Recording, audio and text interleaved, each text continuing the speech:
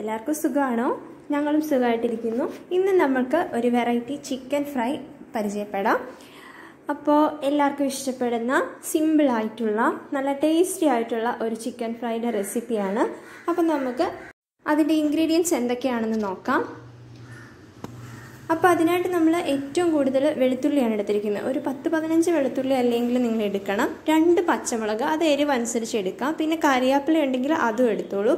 പിന്നെ ഒരു പീസ് ഇഞ്ചി. ഇതെല്ലാം കൂടെ നന്നായിട്ടൊന്ന് പേസ്റ്റാക്കി എടുക്കാം.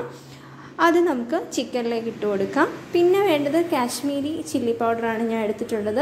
1 ടീസ്പൂൺ കാശ്മീരി ചില്ലി പൗഡർ, 1 ലെമണിൻ്റെ പകുതി നമുക്ക് ഇതുപോലെ ജ്യൂസ് ഒഴിച്ചു കൊടുക്കണം. പിന്നെ ഒരു 1/2 ടീസ്പൂൺ മഞ്ഞൾ പൊടിയും ചേർത്ത് നന്നായിട്ട് മിക്സ് ചെയ്ത് കൊടുക്കാം. ഇനി നമുക്ക് ലെമൺ ജ്യൂസ് ഇല്ലെങ്കിൽ തൈരാണെങ്കിലും യൂസ് ചെയ്യാം. പിന്നെ ആവശ്യത്തിന് ഉപ്പും ചേർത്ത് നന്നായിട്ട് മിക്സ് ചെയ്ത് കൊടുക്കാം.